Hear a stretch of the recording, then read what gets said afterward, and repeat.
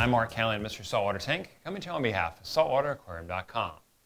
Tank automation is usually thought about getting done through technology, controllers, dosing pumps, apps, things like that. But if you overlooked the livestock part of tank automation, you'd be missing a big part of the tank automation picture. I'm talking about cleanup crew members, little critters that run around your tank, clean things up, and help make your tank look great. Cleanup crews can be single members, and usually they're made up of a mix of invertebrates that include snails, shrimp, starfish, sea urchins, sea cucumbers, and crabs.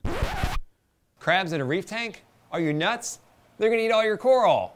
Not so much. See, some hobbyists think that crabs shouldn't be in a reef tank because they have claws and therefore they're gonna eat your coral.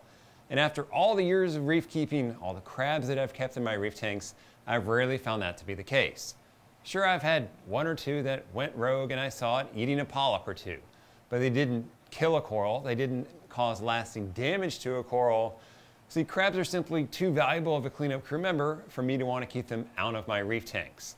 So if you have crabs in your reef tanks, don't be concerned about them eating your coral. If you see one that is eating your coral, grab them, remove them, throw them in your sump. You had that one bad apple, but that one bad apple doesn't have to spoil the whole damn bunch.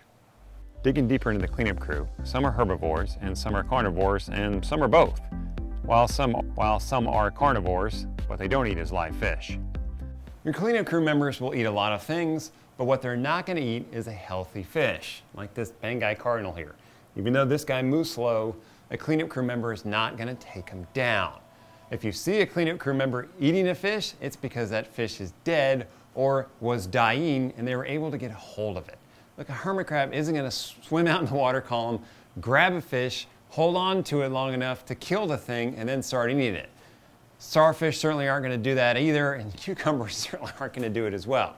So don't buy into the myth that your cleanup crew members can eat your fish. Okay, back to the cleanup crew members. Snails are some of my favorite cleanup crew members, as you can see the results of their hard work. When they consume algae, they leave a trail of clean rock behind them. How's that for instant gratification? The Nacera snails come up from the sand to eat dead fish or uneaten food. How cool is that? I like Estrella snails best, and if you've got a legit algae outbreak, Mexican turbos can sure help. Here at saltwateraquarium.com, we only stock sizable snails. No mini ceras that get stuck in your pumps. Our snails are medium to larger sizes, so they work harder for you. Shrimp, specifically cleaner shrimp, peppermint shrimp, and fire shrimp.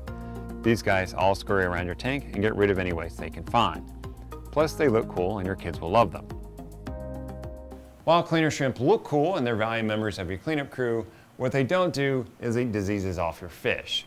If they did, then the fish in my 225-gallon tank, which had multiple cleaner shrimp in it, never would have gotten marine velvet because the cleaner shrimp would have cleaned it off. It's a big myth that cleaner shrimp keep your fish disease-free. This is simply not true. Don't buy it. So put the cleaner shrimp in your tank because you like them as the cleanup crew members. They may jump onto your fish to have a look around, but what they're not doing is eating ick or marine velvet off your fish. Starfish. Serpent and brittle stars are great for tanks.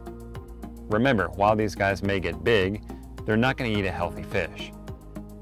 Linky and Phromius stars are not easy to keep, and I don't recommend them. Chocolate chip starfish are also off my list as well. Crabs. Hermit crabs and emerald crabs are on my list. Remember when adding hermit crabs to also add empty snail shells. Hermit crabs can't make their own shell, so they have to find a bigger one to move into as they grow. If they can't find a bigger shell, they're going to murder a snail to get theirs. Urchins, tuxedo and pincushion urchins. Great algae eaters, completely reef safe, and they look cool. Here at saltwateraquarium.com, we have both individual cleanup crew members and made-for-you packages. No matter what route you choose, acclimation is important, and we'll cover acclimating your cleanup crew properly in the next episode.